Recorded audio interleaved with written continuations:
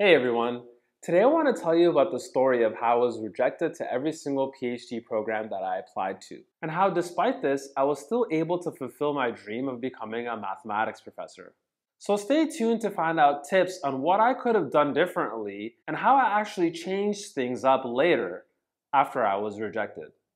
Hey, welcome to today's video. I'm Prof. Omar. This channel is dedicated to undergraduate theorems and problems for your journey through the undergraduate and to prepare you for the journey beyond. And today I want to talk particularly about applying to graduate programs in mathematics. Yes, it is definitely true that I applied to 9 programs for math PhDs and was rejected to every single one of them. At that time, I actually decided to also apply to the master's program at the school that I went to for undergrad. And as I accepted into that program, and I remember that year feeling quite jaded about my actual potential to become a math professor. It's something that I wanted throughout the time that I was in undergrad, and a lot of the friends that I had who were interested in the same pursuit all were going to different PhD programs across the United States. So I often try to reflect right now, especially being a professor who works with undergrads, about some things that I could have done a little bit differently in order to be able to have been accepted to those programs that first year that I applied. So here are just a few tips of things that might work for you that I learned that I think I should have done much better when I was an undergrad. So I think one thing that I didn't do so great with was connecting with professors on a more personal level than just seeing them in classes. I was not a type of student who went to office hours whatsoever. The thing is, we often think about office hours as an opportunity to visit a professor for questions on homework or questions about where we're stuck. For me, I never even thought of the possibility of office hours as being a way to connect, to find out more about the material that we're learning, and find out more about where that material is actually taking us in the curriculum. Moreover, the office hours could have been a great learning opportunity about possible research experiences with the given professor, and also to learn more about the entire path toward the mathematics professoriate.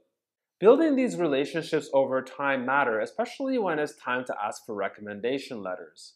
If a professor knows you mostly because you've performed well in a class, it's hard to really talk about your potential to be doing mathematical research at the PhD level. So going to office hours is definitely a suggestion that I would have given myself as an undergraduate. One other mistake that I think that I made was I was really a gung-ho student who wanted to learn a lot of mathematics, so I decided to take a lot of math graduate level courses while I was an undergraduate. However, if you're deciding to take such courses, it's a good idea to go in with an attitude of wanting to actually do really well in those courses despite their difficulty level. And for me, I was overloading, taking too many courses at the same time on top of some of them being graduate level courses. This actually became quite a bit of a problem, especially one semester in the 4th year of undergraduate when my dad happened to be going through a potentially terminal cancer.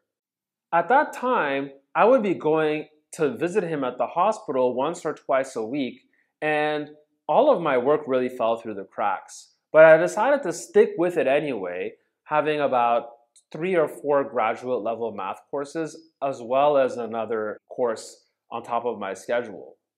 This would have been a better time to really release myself from that type of engagement and focus on just a few courses that I knew that I could do well while I was really focusing my energy on the life situation that was at hand. And one other suggestion that I give, especially for students who are applying to more pure math-oriented programs in the United States, is to take the GRE math subject test seriously. So the first time I took the test, I didn't study for it much whatsoever. And that was reflected on how well that I ended up doing on the exam. Not so well. And one of the PhD programs I applied to actually responded saying that they were enthusiastic about my application, but that one of the barriers to entry was actually my GRE math subject test score. And believe it or not, that's part of why I started this channel in the first place, to really give students an opportunity to learn tips and tricks that are not really often taught for the GRE math subject test, so the students have an impetus to take the exam a little more seriously than what's usually spoken about. So these are just 3 tips of many, many other tips that I have. There's actually a video on this channel where I talk about the secrets of grad school success and expand much more on this. And I suggest definitely checking that video out for more. But these are just 3 things that I wanted to mention personally that would have really benefited me at the time, and I think might benefit you as well.